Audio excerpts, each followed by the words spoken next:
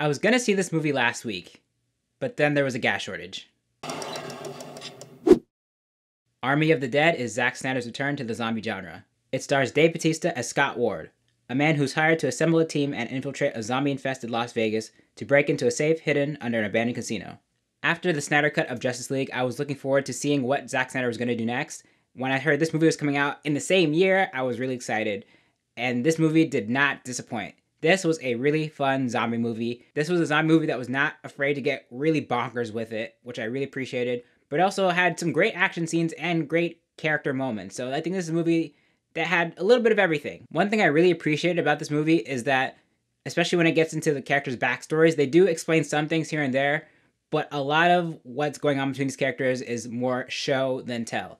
The whole opening sequence is sort of the backstory of where these characters were at the beginning of this zombie apocalypse. But again, you don't get a lot of dialogue about it. You kind of just see what's happening in front of you. You can follow the story.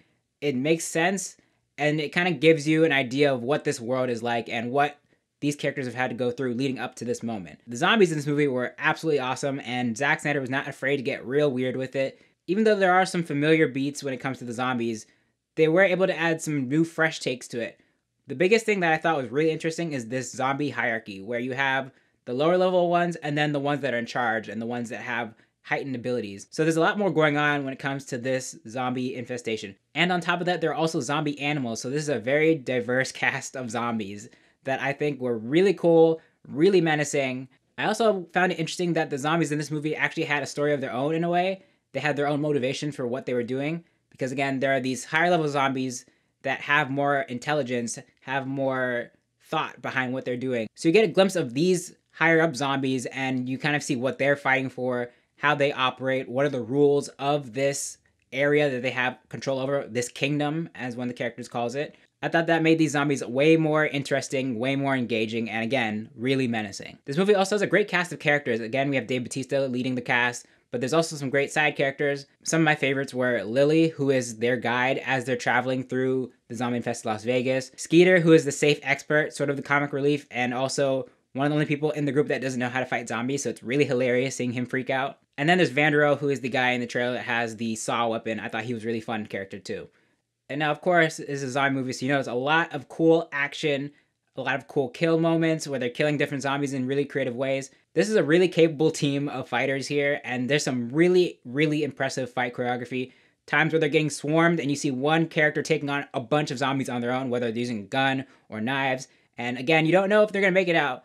There are, of course, some characters that you're really rooting for, that you want to make it through, and then other characters who you're not rooting for as much because you see that they have ulterior motives and they're up to something very, very suspicious.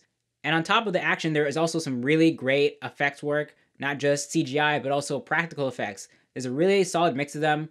There's one moment towards the beginning where it looked really, really obvious they were in front of a green screen, but other than that, I think most of the effects kind of blended in really well. If I had to change one thing about the movie, it would probably be this kind of subplot with Scott Ward's daughter, Kate, and her trying to save one of her friends who's also in the Las Vegas area. I feel like that storyline didn't add as much to the movie, and I feel like it was there just for the point of making things crazier, more suspenseful, which for the most part worked towards the end, but I feel like you kind of cut away from this group for so long that you almost don't care about them as much. I personally wasn't as invested in Kate's friends that she's trying to save, because you don't really get that much time with them versus the team, Scott Ward's team, where you see a lot of stuff with them. You get an idea of why these characters are doing this, what their motivation is, what they're fighting for, what their values are, and how they kind of view this zombie situation. Now, these other characters, you only see them a couple times in the movie, so I didn't care about them as much. I wasn't as invested in them being rescued. Overall, I think this movie was pretty fun. I think Zack Snyder is 2 for 2 on movies this year. I think he's definitely on the right track with what he's doing now. It's nice to see him free from this whole Justice League thing, and he can finally move on from Warner Bros. And all that and just do whatever he wants, and I like that for him. I'm happy for him.